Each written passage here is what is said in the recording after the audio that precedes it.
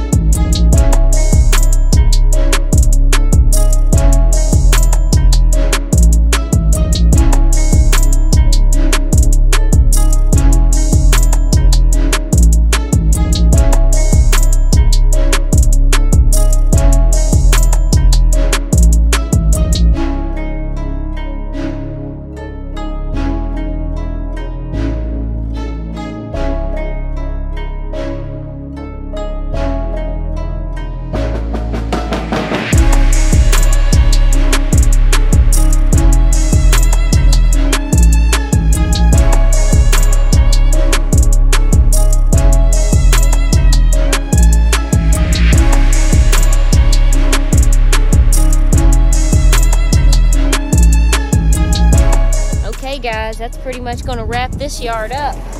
Harley did the drone for the last several minutes. So guys, what do you think about that drone footage? I was telling them what model we had and everything before I flew it. I was telling them it was really super great quality for anybody.